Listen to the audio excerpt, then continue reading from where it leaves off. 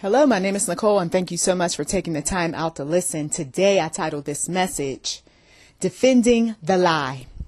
Defending the Lie. Those of you all who have been in relationships, those of you all who are currently in relationships, please do listen closely to this message if you feel in any way, shape, or form that you are being played, that you are being manipulated, abused, or used in any way. And also, I recommend listening to Used and Discarded.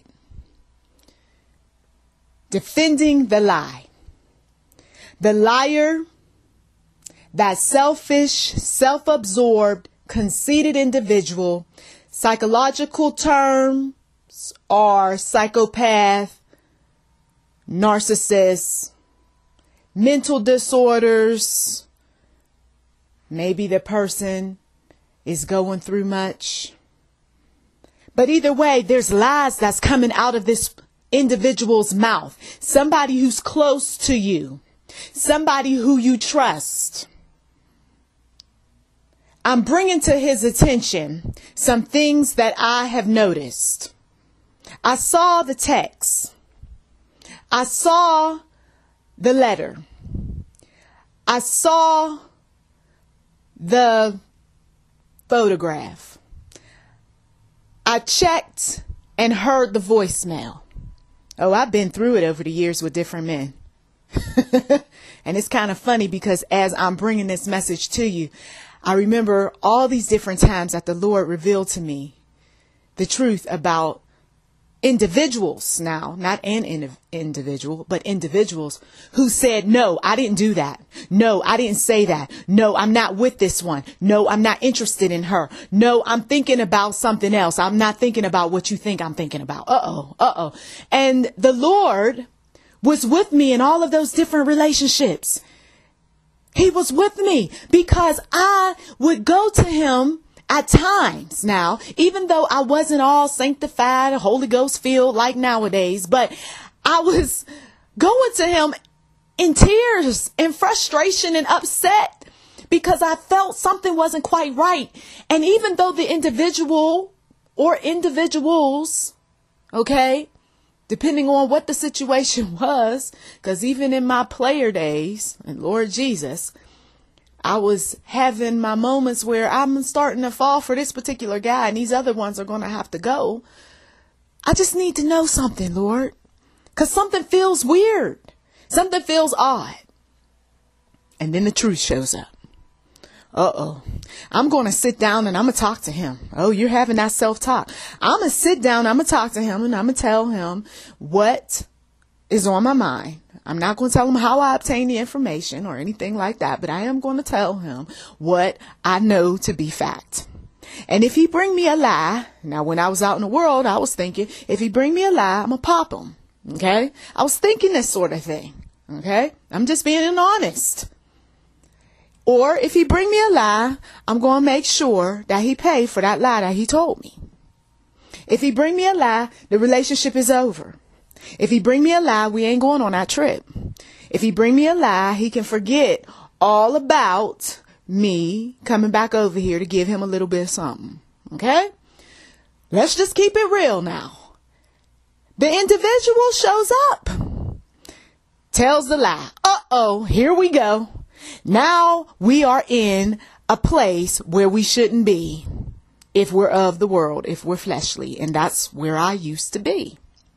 Some of you all, that's where you are right now. He brought me to lie. What am I supposed to do now, Nicholl? I tell you what you're going to do. You're not going to fall for the enemy's schemes because the enemy wants to put some people in jail. The enemy wants some people to put their hands on that person so that you end up not taking those same hands to praise the Lord with. Come on. The enemy wants you to end up doing something because maybe that hate that's on the inside of him or her is looking for an outlet, and it might be on your face. It might be on your car. It might be up in your house somewhere one day. You don't want that, do you? No, I don't think so. Most people don't want that type of drama. So He brought you to lie, or she brought you to lie, because I do have male listeners. And I do have same-sex listeners too. They bring these lies.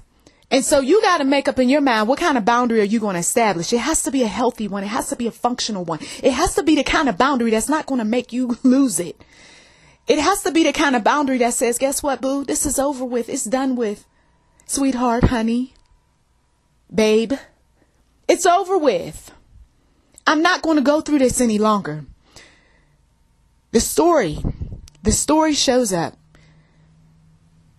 and you press him a bit, or you press her a bit. Okay. Are you sure? Are you sure you're telling me the truth? Absolutely. I'm telling you the truth. You know you're not telling me the truth. Yes, I am.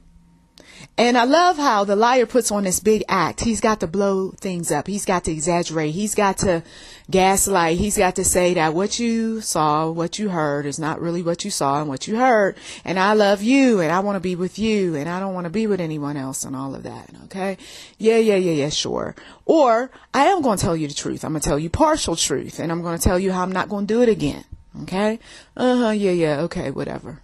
And so you're not convinced, and the anger is starting to show up. It's showing up on your face. It's showing up in the words that's coming out of your mouth. It's showing up how you're moving your hands, how you're moving your feet. It's showing up. Now, at this point, once again, you have a choice, right? Some people choose the wrong choice. We learned this years ago. The story came out later out of Chris Brown, musician, right? This singer. He stated what really went down that day. What really went down between him and Rihanna that day was, hey, she found out some information that the ex or somebody who he had been sleeping with was reaching out to him. And she wasn't too happy about it. Okay? And so it can start off where we just talking, and then the next thing you know, 911, you see? Defending a lie. The liar has to defend his lie because he doesn't want you to know that he has some weaknesses. He doesn't want you to know that you're not the only one. He doesn't want you to know that I got a monkey on my back. Maybe it's not about another woman. Maybe it's about something else that he or she doesn't want you to know about. So, no, you didn't see that prescription. No, you didn't see that document. No, that letter that came in the mail, that was from the utility company. It didn't look like a bill from the utility company. Well, it was. Defending the lie. The liar will tell you that you're a liar. They'll go so far as to call you all sorts of names because I got to get you off my trail. You better stop coming at me. Ooh, every time I turn around, I can't get away with nothing with this one. Every time. Lord, yeah, okay. I was doing whatever he or she was doing. Caught on the internet again, huh? Uploading something you had no business, saying that you didn't really have an account with that site when you knew you really did have an account with that site, saying that you wasn't talking to nobody on the site when you know you really was talking to somebody on the site. Oh, come on now. The liar has to build his case, and God is watching him, and that's why he got busted again and again and again. You can't have, let me tell you something. You can't have a relationship with a believer and think for 1 minute that what is in your darkness ain't gonna come out in the light. I had a relationship with a believer when I was out in the world. And let me tell you, that dude found out some stuff. Because I was still having that little player thing going on with me. And he stayed up all night waiting on me. And he asked me where I was. And I was like, huh, what? Where were you? You didn't show up. You didn't show up at your dorm room, huh? Yeah, I think I was there. No, you wasn't. Where was you at? Well... yeah, don't even bother answering that question because I saw you get out his car. Oh, yeah. If you think for 1 minute that you can have, once again, a relationship with a believer, a Christian, even if they are backsliding, and that one was backsliding,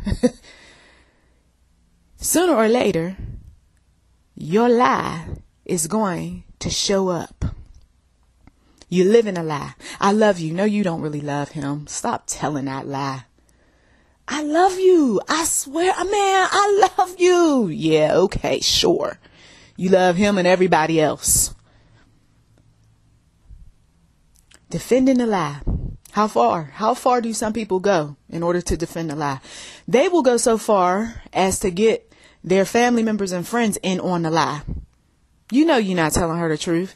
I know I'm not telling her the truth, but come on. I need you to help me out, sister. Come on. Just tell her I was over at such and such. Next time when you see her, just put a good word in for me. Because she been talking crazy. She been looking through my stuff and everything. You never seem to get it right with these females. Come on. See, because the family members and friends, they know that liar. Because the liar most likely has lied to them.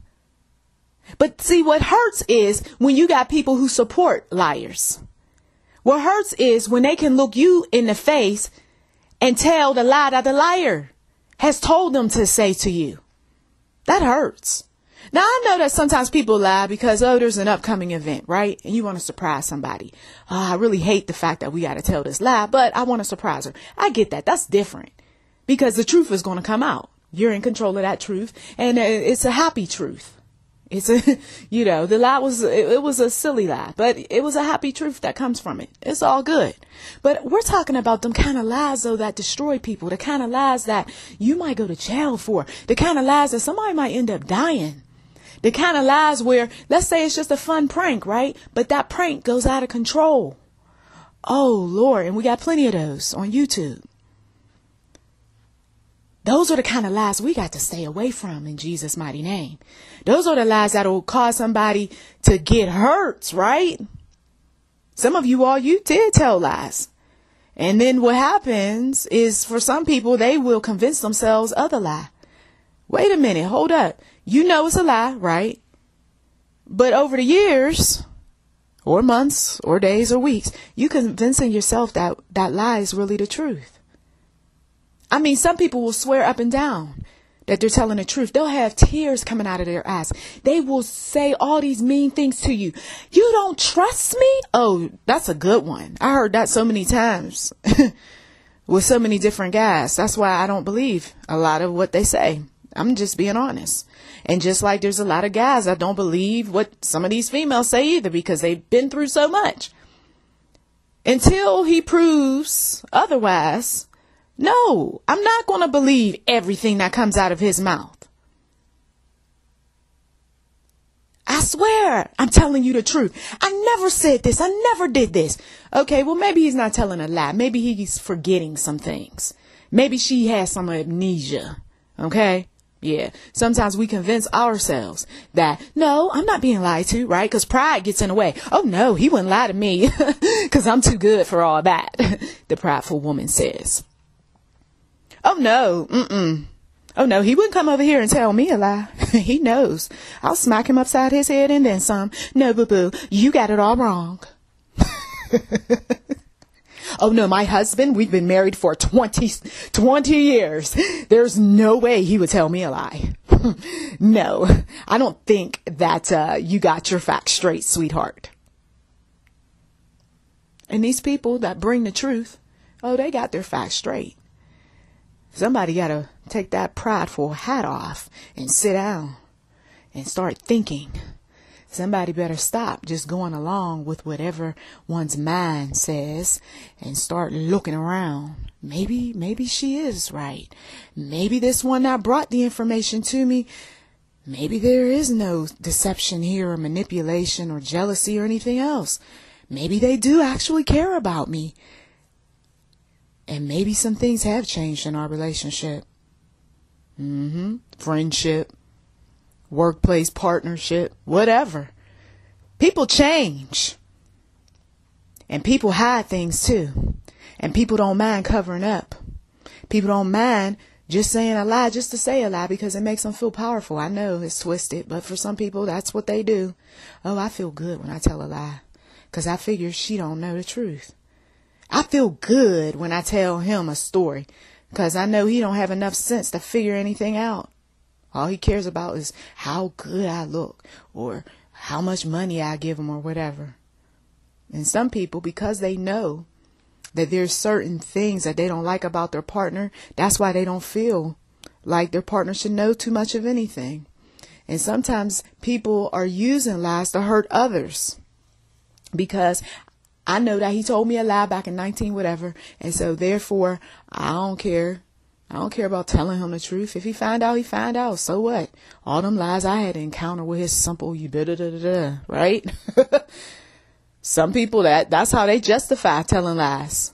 I remember a woman, I talked to her, and she was married, and she had no problem telling a lie to her husband. And to be honest with you, I got to thinking to myself, I said, yep, and just like she's so quick to tell a lie to her husband, she probably real quick about telling a lie to me too.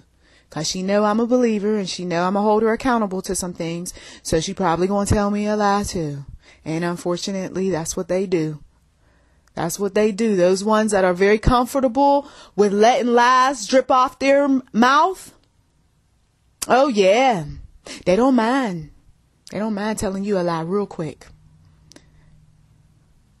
Now over time, I'll tell you that one of my biggest weaknesses was telling the truth. The kind of truth, though, that wasn't always so nice. The kind of truth that, man, you might want to pipe down a bit.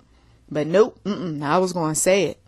And that's part of the reason why when I was in that abusive relationship, I endured some punishment, because I told him the truth. I told him the truth about what I was up to. Since he wanted to tell me a lie about these different women, I told him the truth. Well, I got my friends.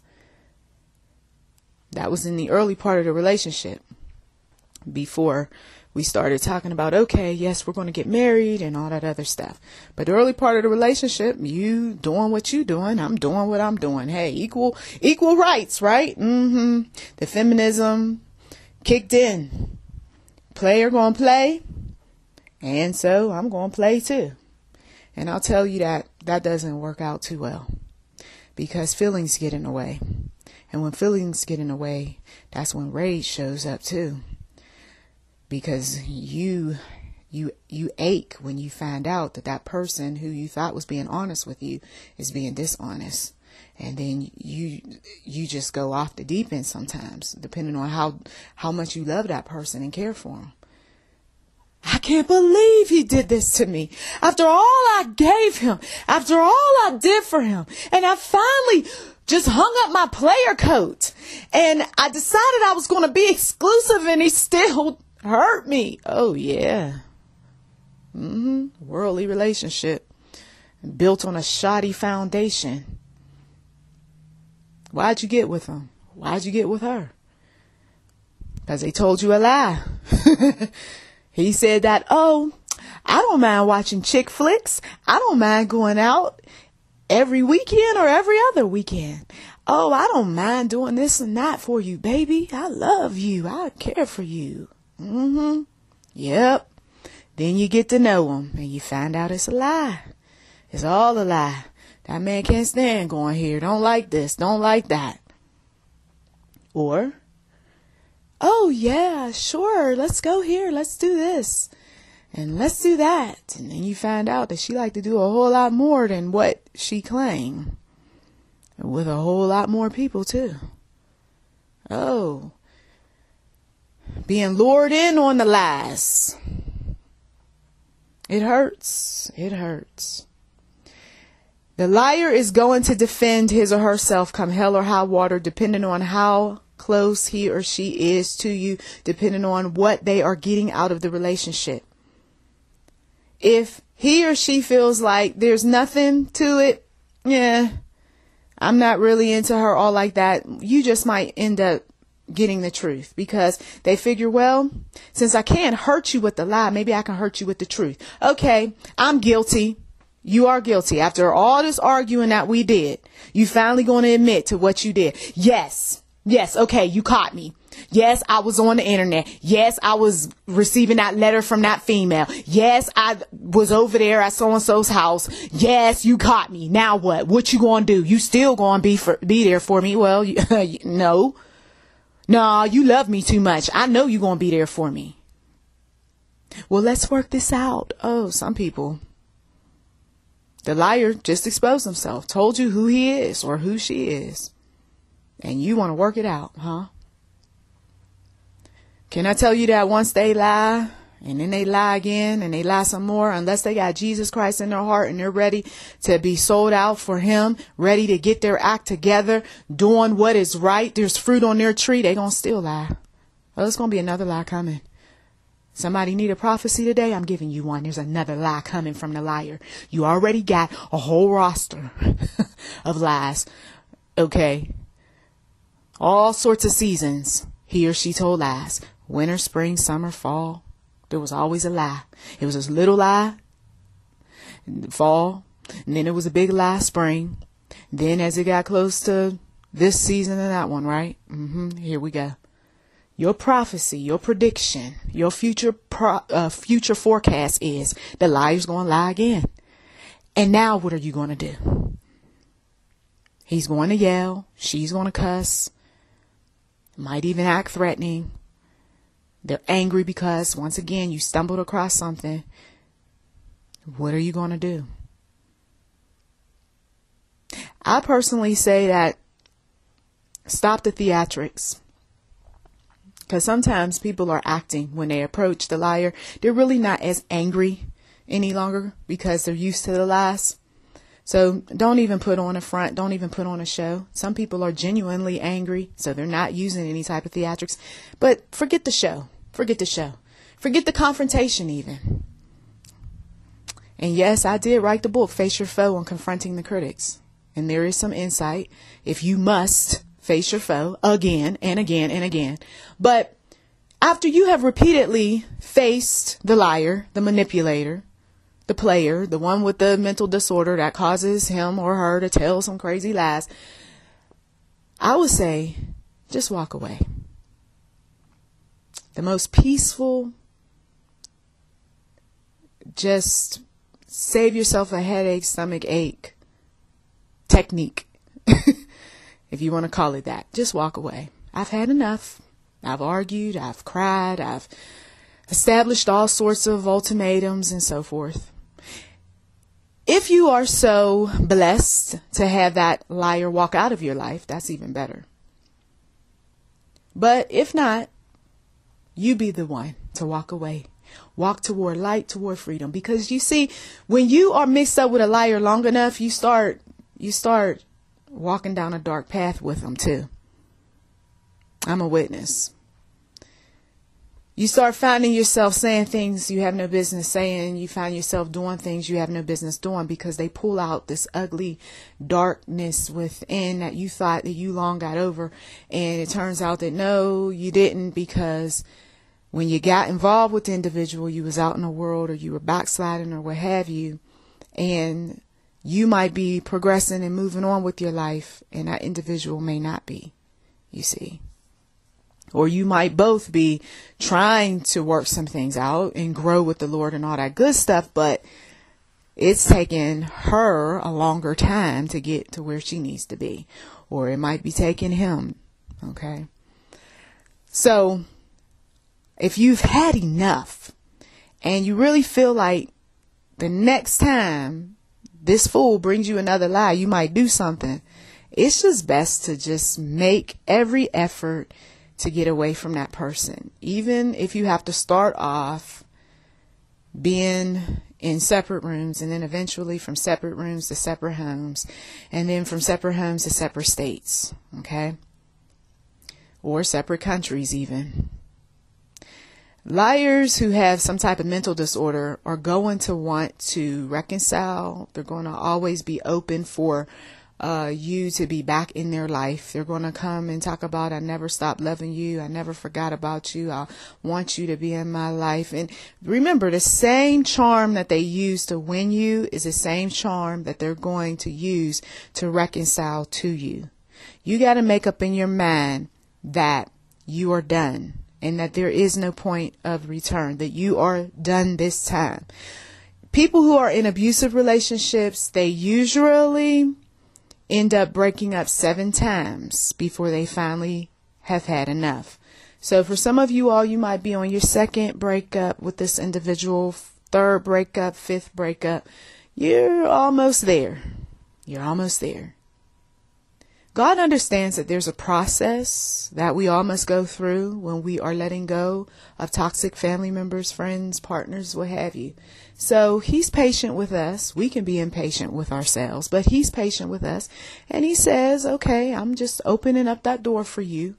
But there's different things that you need to do mentally first so that you don't go back. Physically first, so that you can look in the mirror and be happy with yourself and also have the energy to deal with everything else that's coming with a breakup. And then, of course, spiritually, so that you stay close to me. Are you willing to do that? And then you say, okay, Lord, you give all those burdens over to him, including those lies. You know, the other day, Lord, he told me this. You know, the other day she denied this. I mean, I'm just tripping right now. Jesus, why? Right? God's available. God is here. God loves us, and God is going to avenge our enemies for us. And all those individuals over the course of my years who told all those different lies, and even though I wasn't all sold out for the Lord in some of those relationships, they got what they deserved and then some. I got the opportunity to talk with an individual who ended up getting his heart broken. And it was funny because he hurt me when I was in high school before I got involved with this individual who everybody was like, oh, you shouldn't be with him. Why? Because he's white. Okay. Before I got with that white guy, there was a black guy that I had been briefly dating. And he hurt me because he was so charming and so sweet. And I didn't know enough about guys to know how you can be just so enamored with somebody and so just, oh, I just love that dude, you know. And years later, we're talking about over 20 some years later, he reached out to me and he talked to me. And guess what he talked to me about? He talked to me about being heartbroken over this woman who he had been with for quite some time and how she had dumped him. And little did he know, I was thinking to myself, that's justice. I mean, it took a long time, but you, out of all the people to reach out and talk about your personal woes, you reached out to me. And I thought I was going to be, like, yeah, woo, you got what you deserve. But you know what ended up happening was I started feeling sick to my stomach. I started feeling sad. I mean, I actually felt like some wetness in my eyes listening to him. You see? So the liar has what's coming to him. Okay? I mean, we got some people that's going through all sorts of issues. And you would think that the issues that they're going through is enough, but nope, they got to turn around and tell lies and start up all sorts of drama and so forth. But it's okay, because until that liar decides that he or she wants to bring truth and start telling things that are honest and righteous, until they make up in their mind, they're going to continue to do wrong, and God is going to deal with them because they like to pray too. You see, there's a lot of liars that like to pray to the Lord, and the Lord, he's not hearing their prayers. The reason why some of them get blessed is because of intercessors. That's what the Lord showed me. He said it wasn't that person's prayers. It was the honest people that was around them. That's why that individual got blessed. So, and then it's interesting because then you can capitalize off of the blessings of those that are manipulators and liars and players and pimps and hustlers and all that. You could actually capitalize off of the blessings that they get. They might end up having the honest lifestyle, right? But they still telling lies. And then you end up getting a blessing out of it. It's like, thank you, Lord. Thank you, Lord, thank you for the payment for my injuries. Right? Some folks is collecting checks off of liars to take care of kids, household, and everything else. It is what it is. Be honest with yourself so that you don't end up getting caught up in the foolishness that is to come with some of these liars, okay? Be honest with yourself and allow the Lord to lead you, okay? Because sometimes we can look at other people and then the Lord says, well, there's some times where you wasn't so honest. And he did show me sometimes. And I was like, oh, but, and the Lord said, no, there's no but. You need to confess sin and repent. And I did. And then when, lo and behold, when the same situation arose in a different relationship, I ended up being honest. And I ended up staying on the right side with the Lord and continuing to get my blessings. So there is some benefit in being honest. Yes, there might be some pain that comes along when you tell the truth to someone. And yes, they might freak out and they might want to pay you back or whatever. But at the end of the day, you are honest. And it is such a relief. It is such a relief when you bring truth. So that is it. Blessings to you. Please do check the description box for anything that might be of interest. And if you haven't given, we do welcome donations.